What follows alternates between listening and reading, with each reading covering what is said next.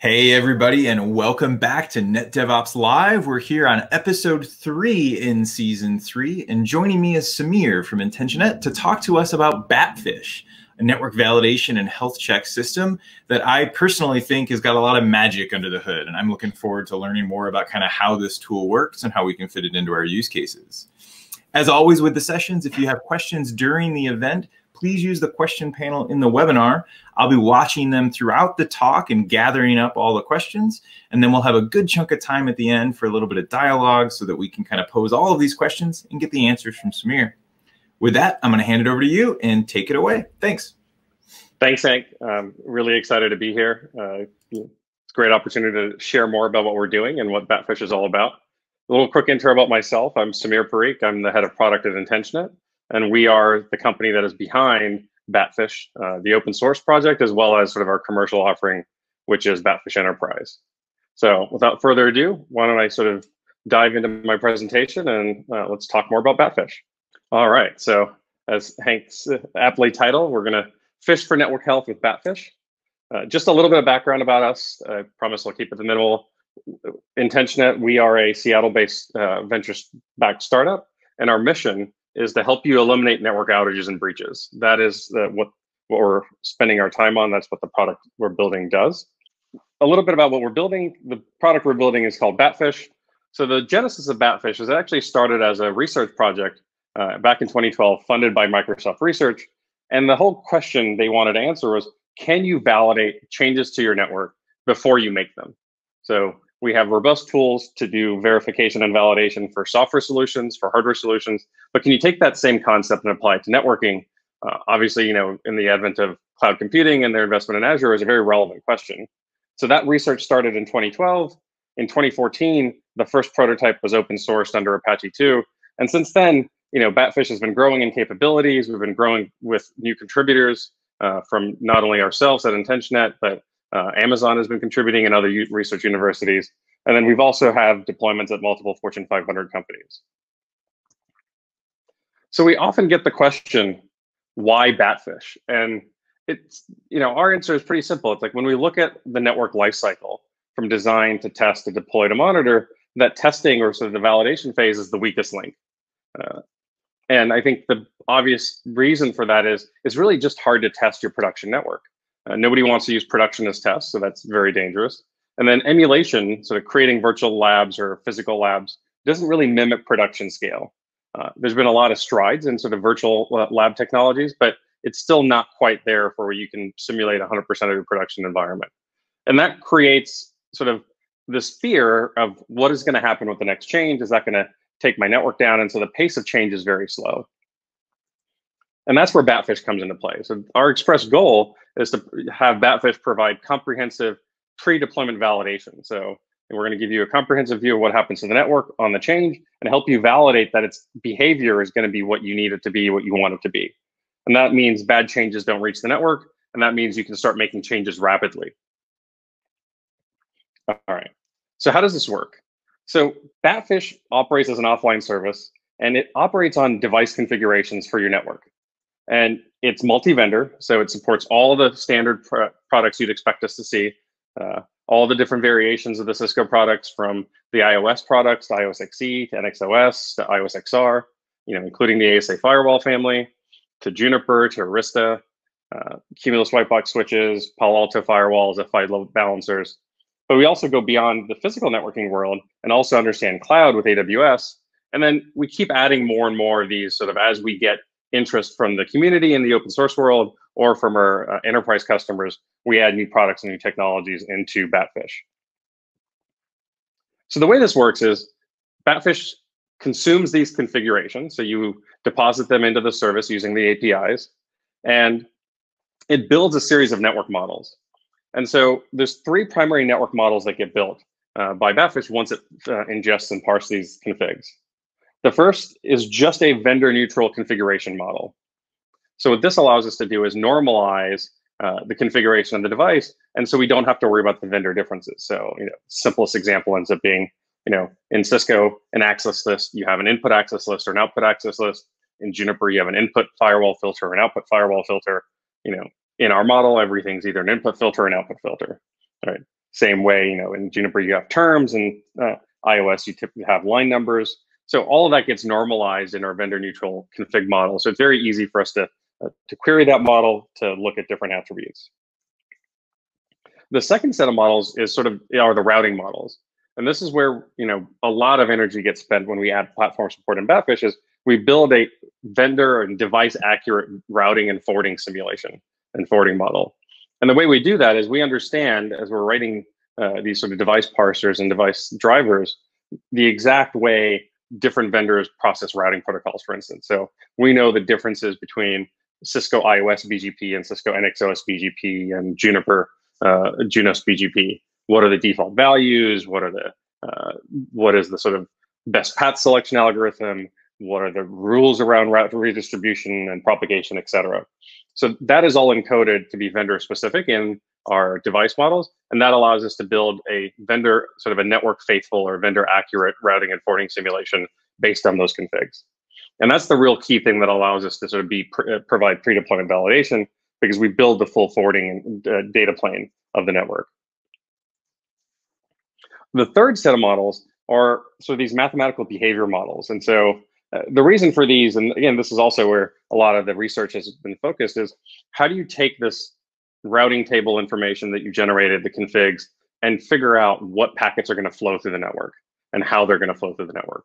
What you don't want to have to do is generate every single packet and see what happens, right? The header combinations, the number of bits, it's just too many. It's an intractable problem. You'll never finish your simulation.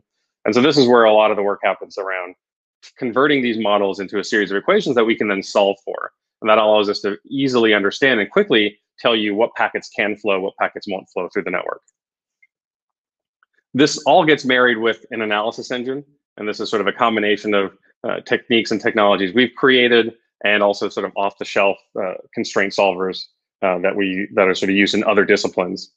And then you interact with these with the Batfish service through either querying the different data models. So you can query the forwarding model, you can query the routing tables, you can query the configs, or you can also then turn all these queries into policies, which is sort of obviously the interesting part of building an automated pipeline and a CI/CD pipeline, is sort of turning network behaviors into policies that you want to enforce at all times.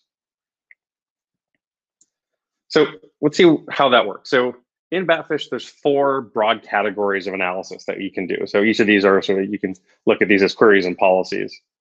The first one is just sort of what we think of as configuration audit. So things that we've been doing for years with sort of Perl and expect scripts and now Python, where you check NTP servers, you check syslog settings, you check MTUs on interfaces, you make sure your devices are compliant to some standard you have for a particular site or your network wide. But you can also extend that to protocol sessions. So, obviously, in order to do a routing and forwarding simulation, we need to understand what configuration is going to make the BGP session come up versus what is not. Same thing for an IPsec tunnel, same thing for an MLAG or a Cisco virtual port channel. So all of these session-based compatibility checks are also possible just through sort of auditing the config. The second broad category is around security analysis, or sort of ACL and firewall analysis. So you can take an access list or a firewall and understand what flows are going to be permitted, what flows are going to be denied. So if you have a list of sensitive services, you can understand how well they are protected or not by that rule, by that access list or firewall. Similarly, you can propose a change and understand the impact of that change. You can understand what's going to be allowed that wasn't, what's going to be denied that wasn't before. The third category is sort of the routing and forwarding analysis. So we've built this routing and forwarding simulation. Now we can use that to understand, is the network redundant? So you can propose changes saying, okay, what happens if this node fails? What happens if these links go down? You can also do changes around routing policy. So show me what the impact is of making this prefix list change, or this route map change, or this community list change in terms of how routes propagate through my network, what routes I accept, what routes I export. So especially useful when you're starting to do things on peering points to understand what you're sending to your neighboring ASs and what you're receiving from them. And the last category ends up being the broadest category, is around sort of reachability analysis. So you have this exhaustive reachability analysis, and this is where those mathematical models really come to play. So you've got some secure zone. Let's say you're a financial institution that deals with payments. You've got a PCI zone. You have very strict requirements around how traffic can get into that zone and what traffic is allowed. So you can craft policies around that, saying, okay, can any flow get from a public zone to my PCI zone? Or you can write a rule that says, make sure nothing can get to my PCI zone that doesn't go through this specific firewall, or that doesn't use this bastion jump host. So you can craft very specific forwarding-based policies as well that sort of describes the core network behavior you care about. Similarly, you're running services, you're hosting services that need to be globally accessible. Maybe it's a DNS service inside your network. Maybe it's your directory service, your LDAP service that needs to be accessible. You can write a rule that says, hey, make sure everybody in my network can always access this service no matter what change gets done. Or maybe it's an external service for your hosted website for your company. You can write a rule that says, make sure everybody from outside my network can always access this as well. So it gives you a lot of flexibility and a lot of power around defining what is correct behavior for your network and encoding those as policies. And then every time you make a change in an automated world, you can get a report of what those policies are and what's the posture of your network. So this is going to be like just the last slide. I want to sort of talk a little bit about how people use Batfish, and then we'll just see it in action. So the way organizations typically use Batfish, there's three common modes that we are seeing today. One is in the CI/CD pipeline, right? This is our goal for automation. Is like we want to be able to propose a change, have it be validated, and then if it passes every test that we care about, get automatically deployed. So I can sort of make changes rapidly. So I can evolve the network very fast. And that is sort of where some of our customers are for part of their network. They'll sort of have one data center or two data centers, some of the newer stuff they've implemented that has an automated pipeline that allows them to do deployment and validation all from a push of a button. The more common mode is, because a lot of organizations are working their way towards that CI/CD pipeline and making those investments, is sort of what we call interactive change validation. So you may not have a full pipeline, but you've gotten some level of policy definitions that you understand your network must meet. So you've encoded those. And then you just propose a change in Batfish, and then you look at those policies, but then you also then leverage queries where you sort of, akin to what you would do in your virtual lab is like you make a change, you run a show command, you run a Batfish show command, so to speak, right? You query the Batfish data model saying, I expect this change to have created this route. Let me check to see if this route is there. Or I expect this change to have, blocked this traffic. Let me make sure that traffic's blocked. And you can sort of interactively understand the impact of that change. And so even if you don't have everything enumerated from a policy standpoint, you can start getting value, testing value out of Batfish by just sort of interacting with it, just like you would with your lab network, where you run a series of show commands after taking some action. And the third case in scenario is really around design. So even before, when people are starting their automation journey, they're building out their Jinja templates and building out their designs. We've had a couple of customers where they were building out a new facility, and they started from scratch, built their design pipeline, built their Jinja templates, did their data store, source of truth, and then they used Batfish to validate the entire design before standing up any equipment. They were able to make sure the route propagation they got was what they wanted, the failover characteristics were what they wanted, reachability characteristics were what they wanted. And so through that process, not only were they able to build policies for the network, but they validated the design, and this iterative process meant they were ready to go with their CI/CD pipeline as soon as the facility was online. All right, so enough talking about sort of slides. Let's sort of just dive into the product in action. And what I want to do is just sort of set the stage for what the demo is. So in this demo, I'm going to show you an automated workflow where I'm going to author a change and I'm going to create a PR. So I'm going to use GitLab as my source control and as my CI system. And then Batfish is going to be the policy evaluation part of the CI system. So GitLab is I'm going to author a change in my GitLab repo. I'm going to commit that to a branch. It's going to trigger my CI pipeline. That's going to pull all the config artifacts I need from SCM, send those to Batfish for evaluation along with the Batfish policies. And then those results are going to be posted back to that merge request in GitLab. So let's dive into that.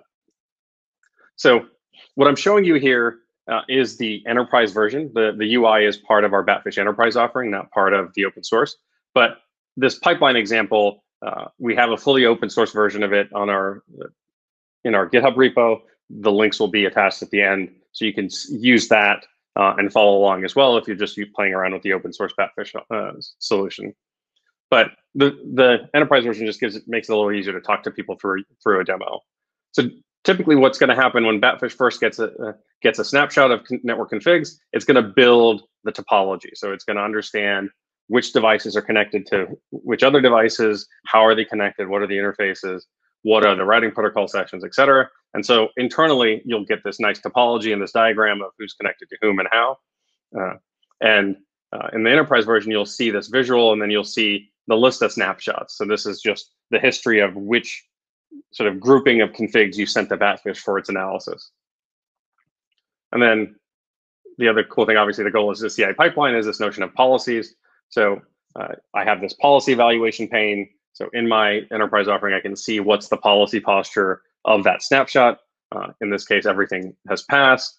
And also to just give you a little bit of rundown to give you a sense of the type of policies we're talking about. Some of them are we think of basic policies, like make sure there's no undefined references. So make sure you're not referencing a prefix list in a route map when the prefix list doesn't exist. I don't want any duplicate IPs, so make sure I'm not sort of reusing IP addresses when I'm not supposed to. Check for NTUs, network masks. Anything you can think of we want to craft. Proxy ARP settings. These are sort of basic config hygiene policies. I can sort of create routing policies. So some of them are simple. Hey, I've got BGP sessions configured. Make sure all of them are up, right? Or in my example of data center, I'm not using iBGP. All my BGP pairings are eBGP. So I'm going to write a rule that says, make sure nobody misconfigures a session to be iBGP instead of eBGP. I want to make sure there's no forwarding loops, no duplicate AS numbers. So, anything I can think of, I could write a rule around, make sure there's a default route and it has X number of next hops. So anything is possible. And then now I've got a couple of categories in terms of that exhaustive reachability analysis. So I've got a series of reachability policies. So one of them is designed to say, hey, I've got some external resources I want to always access. Let's make sure those are always true. So I use Google DNS as my primary DNS externally. Then I use Cloudflare as my backup. Let's make sure I can always access those. I've got some deployment in AWS with public IPs, or I'm using a public S3 bucket. So I want to get to the AWS services. So make sure those are all reachable. And then within my data center, I want to make sure all leaf pairs are reachable. So I want to make sure that any server behind one of my leafs can talk to any other server behind those leafs. So that sort of encodes what my sort of positive attributes, what are the reachability policies I care about, but I can also look at some of my security policies. So, hey, let me make sure that nobody can access this subnet that I've designated as being private, or make sure that there's no way for anybody to query my MySQL database ports from outside my network, or nobody can do remote desktop into my network from outside my network. So these are very, very well-defined security policies that I can write. So now let's just trigger the pipeline. So in order to sort of simulate what a common workflow is for our customers, what I've done is, so I've got that GitLab repo. I have a local clone here. So I'm just going to make sure it's up to date. It is. And what I've done is I've built a series of Ansible playbooks. This could be, you could be doing this through Ansible Tower. You could be doing this by directly editing files in the GitLab UI. You could do it from a ServiceNow trigger where it sort of creates a workflow and then sends configs to Batfish. Whatever is the workflow that you want to build for your network. So here I just chose Ansible as a common example.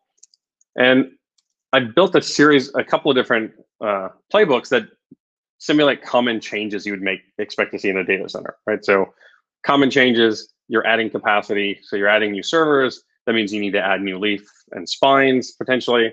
And then the other things that you would probably do is, like, it's a multi-tenant data center, you're adding tenants, you're adding endpoints, you're adding applications. So you're going to make some firewall changes. So this first scenario, what I want to share is, well, I'm just going to add some capacity. So I'm going to, I have capacity in my spine layer. I'm going to add a new leaf.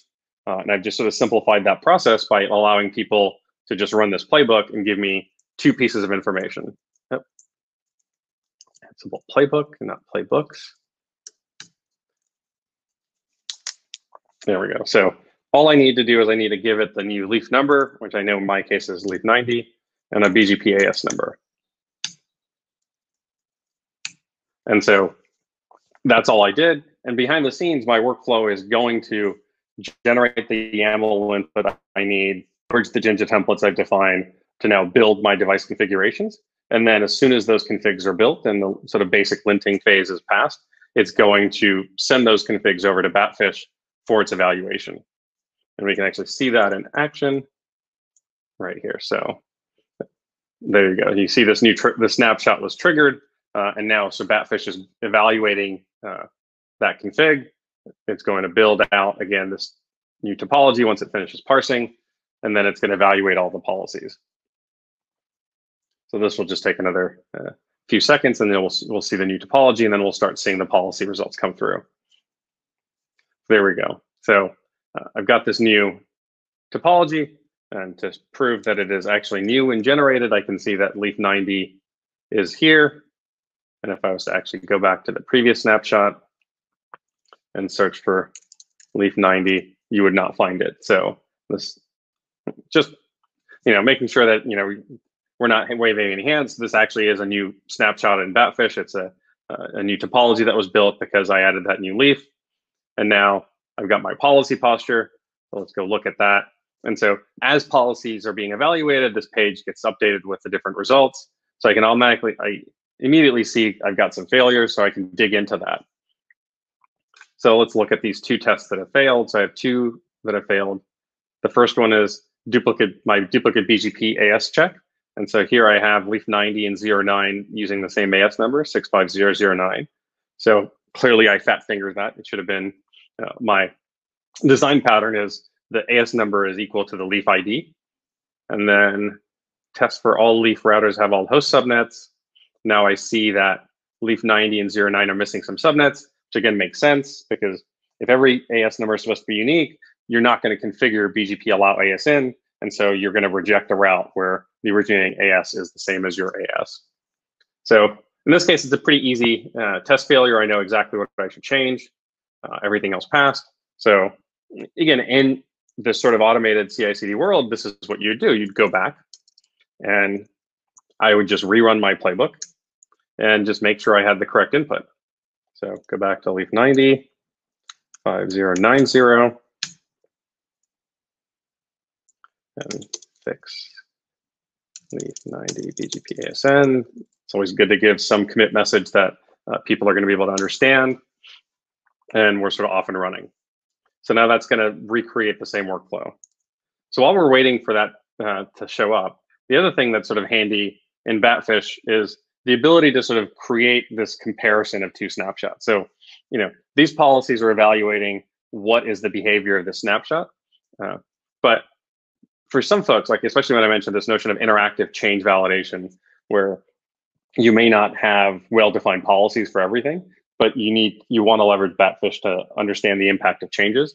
Well, this is sort of one thing you can do is, and again, the UI is has a nice way of visualizing this. You can get a lot of this information from the Python APIs as well by running certain queries differentially. And so I see this nice curated view of what are the differences in the snapshot from the reference. So I can see, okay, I added one new file. That file resulted in one new device showing up. I can look at, let's see, from a routing protocol standpoint, what that did was I had changes in about 9 BGP sessions. So I had these sessions that were not established are now established in one snapshot. I can see the routing table differences. So Batfish has computed the difference in routing tables. I can see, majority of my routers have 3 new prefixes. The rest of them are unchanged. And I can even drill into that to understand specifically what those are. So here I see these 3 subnets. So one's obviously the loopback for leaf 90. And then again, my IP addressing scheme is, the third octet is the leaf number. And then 100 is an internal subnet, 200 is an external subnet. And the other sort of cool thing that we do, and this is sort of hard to get from just the Python APIs because it's a visual, but again, all the information is there in the data model, so you can query it. But we take what we call the reachability matrix of each snapshot. So, the list of all the flows that are going to be permitted in a snapshot. So we take that view from both snapshots and we create a diff for that. And so we visualize for you what has changed from a reachability standpoint. So in this particular case, I can see the only thing that's changed is I've added flows. And the way to sort of think of this is I've got a series of source locations or places where packets can enter my infrastructure, and destination locations, places where packets will exit. And I've got a matrix of who can talk to whom. So I can see a couple of different things here. So I have these two VLAN interfaces on Leaf 90, and they clearly have reachability everywhere else, and that makes sense because they're new. And then similarly, I have them as destinations, and I see all these other locations are able to access it, but with one notable exception. So I look at my internet, so anything originating outside my network can reach some resources on VLAN 290, which is my public VLAN or public IP subnet for that leaf, but not 190, which is my private. So even if I didn't, since I didn't encode that necessarily as a policy, but this is sort of a good way for me to understand, okay, yes, this is the correct behavior. So I'm allowing ICMP access from outside my network into my network for certain subnets, but not all. And I can see that's the case. So, and I can drill into this. So if I say, okay, just show me the internet as a source and show me what's changed, you can see that the only thing that's changed is access to VLAN 290. The other cool thing that we sort of can do as well, and this is again on a single snapshot basis, is the notion of an nmap. And again, you can write these, you can query this through the Python APIs and you can write some rules around it. But here, what I have is a quick view of what all the protocols and ports are open for any given endpoint, any given destination in the network. So for some VLANs behind Leaf 1, I have HTTP and HTTPS open along with my ACMP ports. And as I go through this sort of table, it's a nice summarized table view for me. I see that only 2 leafs are running web services and that are accessible from outside my network. Nobody else has any services that are running that are accessible outside my network. I'm just allowing basic ping ICMP access. And if that's not my policy, I can now go back and make that change. All right, so let's go back and look at our new third snapshot real quick. And we can look at its policy page. And now everything's passed. So we can see very quickly that, this latest snapshot, everything passed.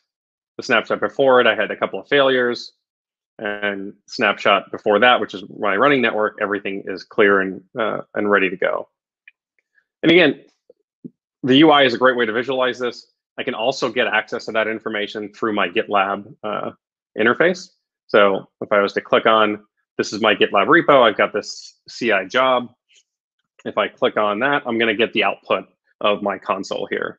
And so this is just showing me the evaluation that's happened, what tests were run, which passed, which failed. In this case, everything passed.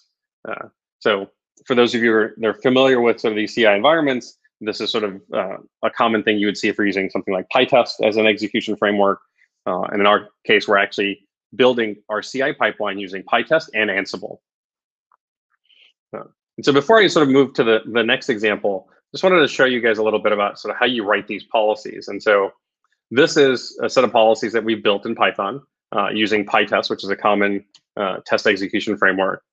And you can see it with a little bit of Python skills, it's pretty easy to create policies that are relevant for your network. So some of them are already built in. So this Batfish assertion of no unestablished BGP session, that's a policy that exists in Batfish itself. So you can just invoke it using the Python SDK like that. But there wasn't a native built-in policy saying no iBGP sessions. So I wrote a little bit of code to create that, right? And that was simple because I could query the Batfish data model for all my configured BGP sessions. I was looking for ones that are iBGP because Batfish is automatically going to tell me if it's iBGP or eBGP.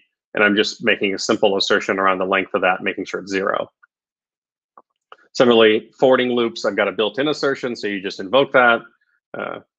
Unique ASNs, I had to write some code to build that myself. But again, it's pretty simple with just a little bit of Python. And then we're always adding to the native assertion. So you'll see over time, a lot of these tests will sort of, this little bit of Python code will get replaced by a simple assertion call. So pretty straightforward. Again, a pretty common way that people build tests in the CI environment today. You have that same facility with Batfish to do that. So let me show you the second example I built. And this is a scenario where I want to add some application into the network. So think of it as I have an application team that is going to launch a service. They've done all their work, and now they've decided, okay, this is going to be launched in the network. And they say, hey, help me understand what it takes to change the network to get the service launched. And you say, okay, give me some basic information about your application. So they're going to request this service. It's saying, okay, it needs to be externally accessible. They've decided they want to host it on this IP subnet. They want everybody to get access to it. It's a TCP-based service. It's SSL, so it's 443. And then, I'm going to give it a change ticket ID, just to simulate that, this request can be tied to a ServiceNow ticket. So you could sort of upload information about the test run back into that if you have this information. So my workflow asks for ticket ID, and now I'm off and running. So again, similarly, what this playbook does is just sort of creates the underlying YAML files that I need for the rest of my pipeline to get kicked off, so that configs are generated, and as soon as they're generated, they're sent to Batfish. So, in this example, what I'm trying to do is I want to understand what is the right change to enable this service, but then I also want to make sure that this change wouldn't violate any rules. And so if there are any policy violations, what I would do is I'd go back to the application team and say, hey, you know what?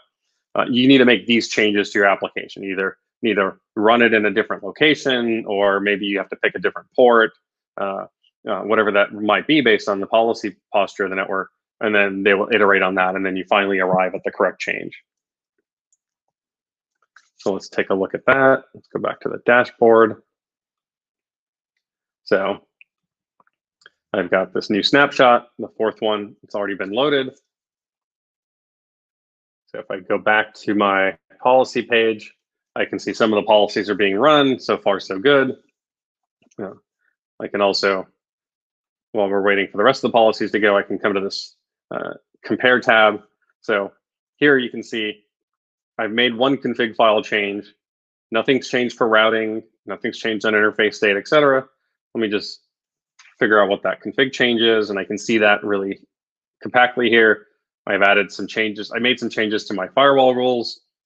I've added some new applications, some new address groups, and that has triggered a change in reachability.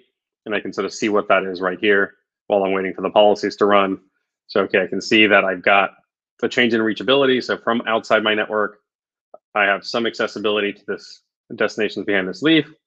I can see that's TCP and it's 443. So, okay, that was the proposed change. So the only thing that's changed is TCP 443 for one IP subnet. So at least that part is good. But now let's look at the policy posture. So I can see my policies have all executed and one of them's failed. And so when I look at what that failure is, I can see the failure is private subnets, new TCP reachability. So I can sort of dig into this and say, okay, so Batfish has found at least one flow that violates this policy. And if I wanted to, just from here, I can sort of dig into this some more and say, okay, why is this flow being allowed? And so what this is going to do is this is going to give me a view of saying, show me exactly how that flow enters my network. And again, the UI gives me this nice visualization of the paths. You can query the APIs as well to get the step-by-step information. So I can see that this flow is coming from the internet now and making it all the way to this leaf. And at any given point, I can sort of evaluate why. So here I can see, okay, in my firewall, I've got a filter. My filter is permitting it.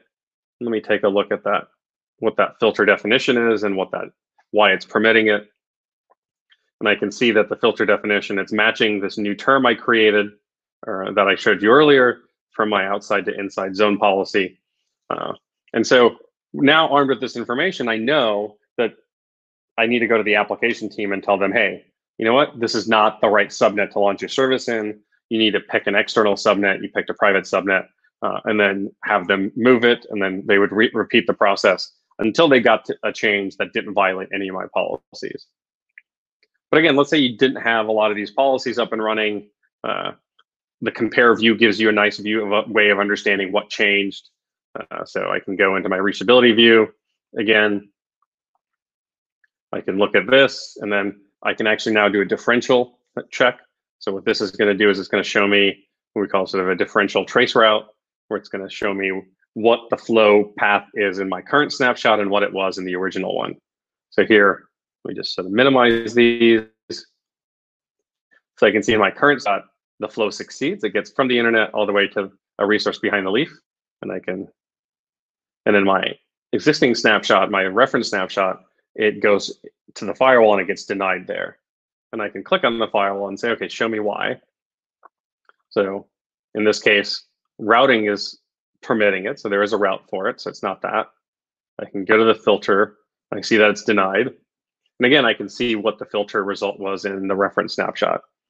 And this is going to show me that, hey, it matched my explicit default deny at the end. So again, it gives me information about why this change happened, what was causing the change, what config attributes were causing that change. And then lastly, again, let's say you are just trying to cover all your bases. I can do something similar. I can go back and run nmap on this new snapshot, on my latest snapshot, and that should expose that as well and show me, hey, look at this. I've got this lone HTTPS 443 hanging out on leaf 10 while nobody else is there. So the reality is what they probably should have done is just launched it in this public subnet over here rather than creating a new one. So lots of different ways for you to get information from the Batfish data model. Again, I'm showing you this stuff through our enterprise UI, but all this is accessible through the Python APIs as well. And with the express goal of giving you information to determine, is this change safe or not? And if it's not safe, why is it not safe? And gives you an indication on how you can go remedy that. What is the right fix for that? All right. So that's what I had sort of prepared for you for sort of the product demo. Let me just bring up my slides again. Got a couple of things I wanted to share with you guys. I get this question a lot, which is, what is the difference between what is in the open source Batfish and what is in the enterprise offering?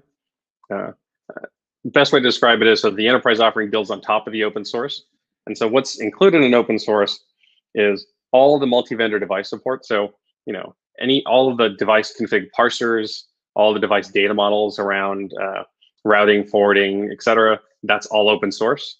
The Python SDK, so those APIs are part of the open source. And then the query engine, so the ability to interact with the Batfish data models and extract information, that's all open source. That's been our model from the beginning, and that's going to continue to be the way we develop. Any new platform that we add, we'll add it into open source to make sure you can take advantage of it. And the enterprise is going to just sort of layer value-added functionality on top of it. So we build things like network analyzers. So I didn't show you in this demo, but we have advanced analytics and heuristics that can automatically tell you if the network change is good or bad based on what your current configuration state is. The GUI graphical user interface, you saw that. Third-party integration. So, we've got native integrations in the enterprise offering with tools like SolarWinds NCM, with ServiceNow, and we're continuing to add to that. And then you also get role-based access control with SSO and SAML. So if you need to restrict who can do what, and then obviously support. So that's sort of the core difference between the open source and the enterprise offering. Not going to go through these. Lastly, you'll see these in the slides, and Hank's got them in the additional links documentation as well. There's a lot of material out there on how you can use Batfish. The good starting point is the Jupyter notebooks. They are designed around very specific things that Batfish can do for you, and with real code examples and sort of built-in network examples that we created that you can use. So it's a nice way to sort of just get started, to play around with the APIs and understand what it can do, and then sort of move on from using our example networks to then evaluating yours. There's a lot of video tutorials as well. Documentation, please take a look at that. And if there's, things aren't clear, let us know. File doc bugs, we'll continue to improve it. And then we have an open source Slack channel. We're very active there. It's a pretty large community. If it's not us, somebody else in the community can help you. So we encourage you to join that and ask questions. Ask us, try to use Batfish, come to us saying, hey, I'm trying to do X, Y, Z. We'll help you out. Last thing I wanted to leave you with, part of our enterprise offering is we've been doing a lot of work around hybrid cloud. And so we've just launched a free trial for Batfish Enterprise for AWS. It's very easy. The sign up link's right there. You can go sign up for it. We'll generate a license key and give you instructions on how to get started. Runs in your AWS infrastructure, and all of your configs and information stays with you. We don't see any of that. And then there's a few demo videos tied to that AWS trial at that link there. So please take a look. And as you have any other questions, like I said, Slack channel is a great way to interact with us. Please join it, and we're here to help.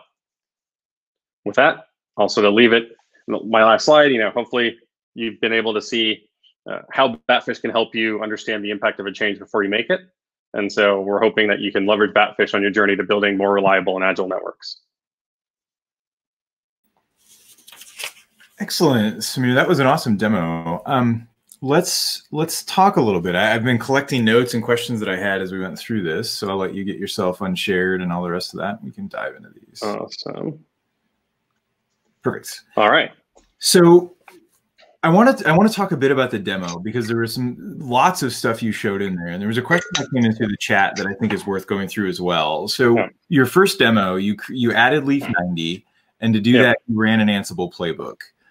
What did that playbook do? Is Batfish generating network configuration for that, or like what exactly did that playbook do? Because we're so used to generating network configs using some other framework, do-it-yourself Python or Ansible or something else. Like, where did that Ansible playbook, like, what did it do? Oh, that's a great question. So that playbook is not part of Batfish or sort of open source or enterprise. What I did was, it was sort of trying to mimic a common workflow where I have a series of Jinja templates that define the sections of my various configs. And the playbook was just getting information to create the YAML variable file. So in my Git repo, it was mostly just, as someone that's had to as I've iterated through that demo, editing YAML files, in the UI of GitLab or GitHub, your formatting becomes the biggest thing, right? It's like the number of times I've messed up something because I didn't format things correctly.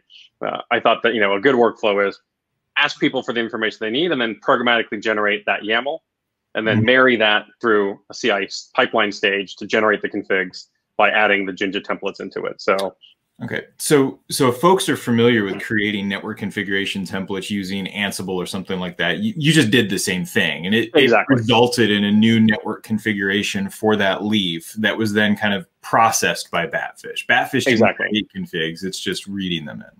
Exactly. Yeah. Batfish, the way to think of it is Batfish is this service that's designed to run offline that doesn't talk to your network today, so that you don't have to worry about yet another device polling your network. You don't have to worry about security and credentials for your network and that device. And you interact with it programmatically. So the CI pipeline, one stage was purely Ansible plus Python that generated the configs. And then there was an API call into Batfish saying, here's the new config, do your analysis. And then Batfish then sends the results back. Okay, that makes sense. I want to talk, you went through, you used the GUI in the demo for enterprise and then commented that all those things, everything that's in the GUI is available through the API piece that's there. If folks are experimenting with Batfish open source, is it a CLI tool? Is it really just like Postman REST API calls and they're going to get JSON blobs that describe like success? Like, what is the experience and what do you get in the Batfish open source world?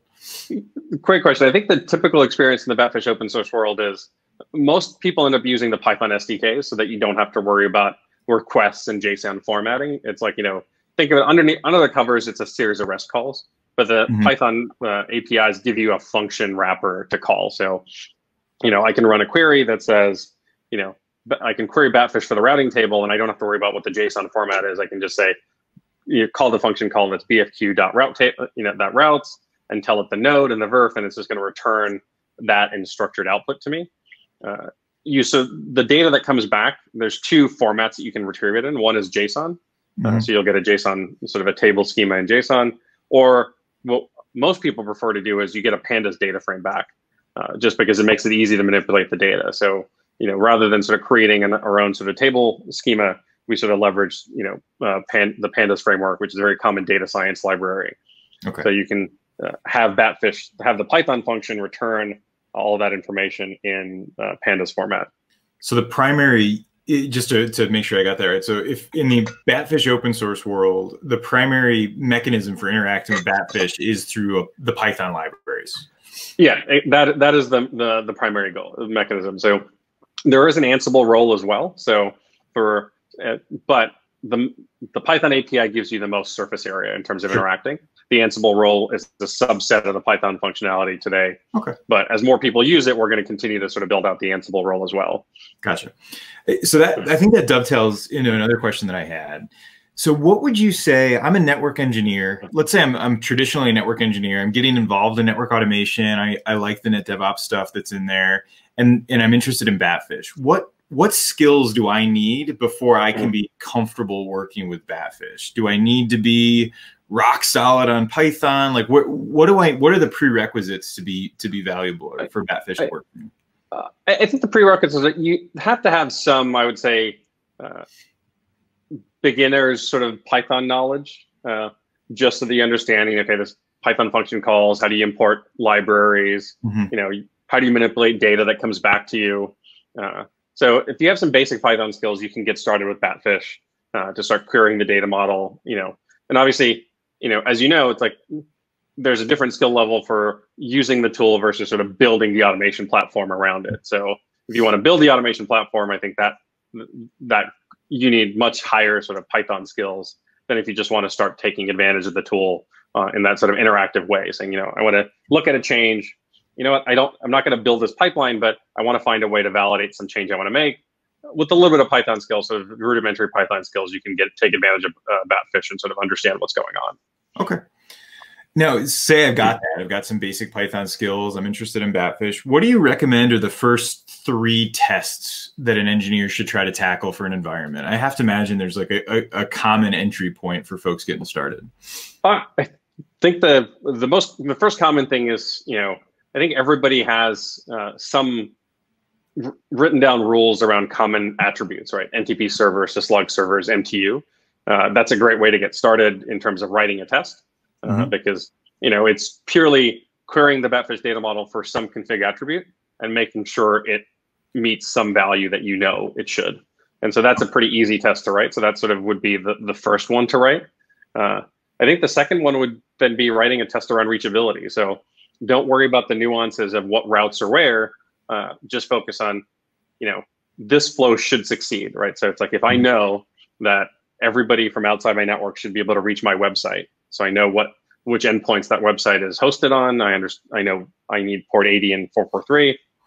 You can write a very simple policy around that. So, and because it's just, you're looking for pass fail, right? So sure. You want to get started with things that you're not manipulating any of the data. You're just saying, I know this should be true. And I have a Batfish query that says, is this true? Is this false? And so that's the best way probably to get started in building your policy pipeline. Okay. Related to kind of piggybacking off of that. So we give Batfish our network configurations for the pieces that are there. And then you showed how Batfish can create a topology map that shows like how my spines and leafs and routers and firewalls are connected. Yep. How does Batfish pick that up just from configuration information? Do I have to embed like connectivity details into description strings? So it doesn't parse the description. So at the base level, what it's doing is it's using the IP subnets and saying, okay, these 2 interfaces are in the same subnet, therefore they must be connected. Okay. So if you have a network where you're not reusing IP addresses, that is all you need, and it'll just sort of, it'll give you an accurate layer 3 topology. If you are doing subnet reuse, right? So you're putting in 2 data centers and each data center uses the same IP space, then what you need to do is you have to provide some type of wiring diagram. Okay. And so there in the open source world, there's a sort of well-defined JSON format that you can provide along with your config input. And you can generate that by parsing LLDP or CDP data. And then in the enterprise offering, we've built in some parsers for LLDP and CDP data. So along with your configs, if you gave us that LLDP data, we'll automatically parse that and build sort of the layer 1 wiring diagram. But in a pure layer 3 network with no IP reuse, you don't have to provide anything. But if you have sort of these islands of layer 2, like, couple layers of levels of layer 2 aggregation with no IP interfaces, or you have IP reuse, then that topology diagram is necessary so that it can figure out who's talking to whom. Okay. Now, on that, so the tests and the demos you talked through and a lot of the examples related in the layer 3 world, BGP sessions, routing sessions, access control lists. What about folks that still have quite a bit of layer 2 elements in their environment, campus networks that are heavily layer 2 and haven't moved to layer 3 to the edge, or even data centers that still are very layer 2? That's common. Is there a good use case there, or are those still features that need to be fleshed out? For the layer 2 case, there's definitely a lot more feature work that needs to be fleshed out. So we haven't taken on the work around sort of understanding spanning tree and sort of building a spanning tree model to understand what ports are blocking. And, we don't do a lot of sort of what is the MAC forwarding table is going to look like. So the work we've done on layer 2 has mostly been around overlay. So, Batfish understands VXLAN and EVPN, for instance. And so, but yeah, the current incarnation focuses very heavily on layer 3 networks. So data center leaf spines, but over time, we'll either get there where we'll add the layer 2 support based on sort of demand from the community and from customers, or most people have moved off of layer 2 extensively, and that sort of problem will solve itself. Sure. So we're coming close on end of time. There's 2 more questions that came in from the audience that I wanted to try to tackle, and then we'll close down. The first one is, so let's say I've got 2 routers or 2 devices that should have very similar configurations, like maybe it's active standby, or they just are similar purposes.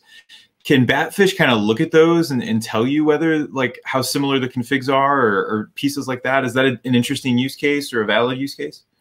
It's definitely a valid use case, because we see, it ends up being a relatively common problem, right? Like the backup path is not 100% accurately configured as the primary path. And then when failover happens, bad things happen. So in the open source world, you can easily sort of compare attributes. So you can get the device config and the routing table for the primary and the backup, and you can sort of do that comparison.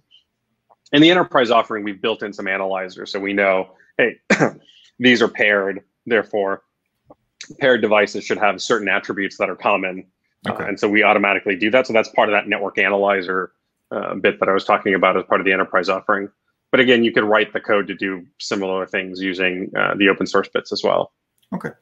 And then the last one is, where does Batfish look at kind of IPS, IDS types of pieces in there, or is it kind of not delved into those spaces?